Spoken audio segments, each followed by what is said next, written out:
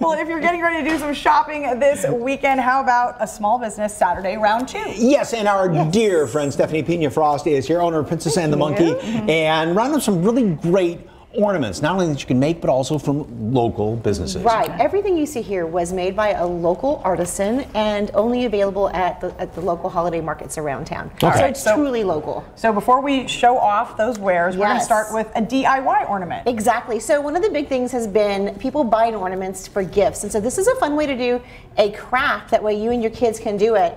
It's super simple. I picked up these at a local craft store. And then you just take your paint pens and you write your little message on it, and it's super easy. And these come pre-drilled, pre-painted. Pre-painted with the string attached, so that makes it so much easier. So as y'all are doing that, we can go ahead and talk a little bit about the ornaments that that I have. And like I said, these are all that I've seen at markets that I've watched people buy and heard the stories about why they're doing it. And majority of these can also be personalized by the makers too. So it makes it a really kind of fun gift. A fun gift to give and to buy. So, what do we got first? So first, of course, it's one of my ornaments that I actually do, and it's a hand-painted glass ornament with blue bonnets on it. Blue bonnets have been really good and special, especially for out-of-town guests when you're giving an out-of-town gift. The next one is a Texas blue bonnet on a copper wire. Yes.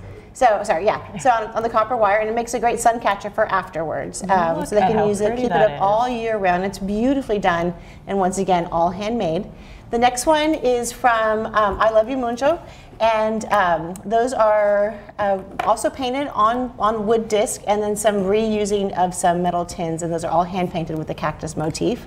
Ooh. You know, and the nice thing, and you said these can be personalized too. Now, they wouldn't do it at the... Right, they wouldn't do it there. You would have to order it, and then they would send it to you, get it to you. But you can put the date, you can put somebody's name on it, you can kind of put any, you know, they can definitely work with you on what they're doing to customize it for you. You might want to use a bigger one after she's done with it, because it looks like I didn't prime that one. Oh, okay, that's fine. And so, and then the next one we have, it's from another local artist, I Am Creating, and she specializes in the Mexican-style folk art paintings. And so we have a really cool Spurs-inspired concha, and then we have a heart that has a Mexican folk art painting on it as well.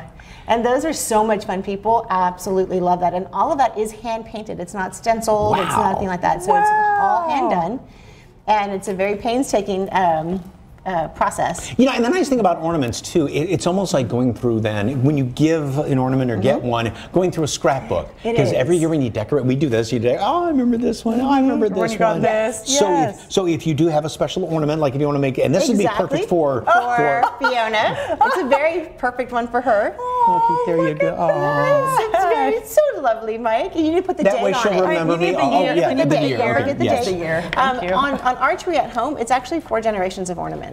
Really? So we have a family tree, and that's one of the big trends this year is a nostalgic tree of family ornaments that you've kind of collected throughout the years. And once again, these all here make perfect ones because you can say they're handmade, they're not store-bought. Should I put my name on the back in case you forget who it came from? I know. Yeah.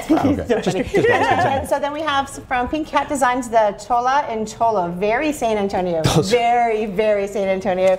And then we have these beautiful resin art ones from Sassy Since Birth, and so she does beautiful work with the resin. Now, as far as some of the markets coming up here on your website, do you have like lists of various markets and things? I do have a list of definitely the ones that I'm going to be at, but there's so many out there. There's one at the Woody this weekend.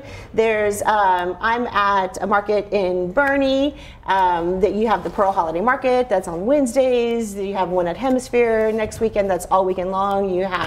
There's just a bunch of different great holiday gift markets going on right now. Okay. All right. Thank you so much. For more information on Princess and the Monkey Home Decor and all these shops, just head to our website, salive.com, and click on the As Seen on SA Live tab.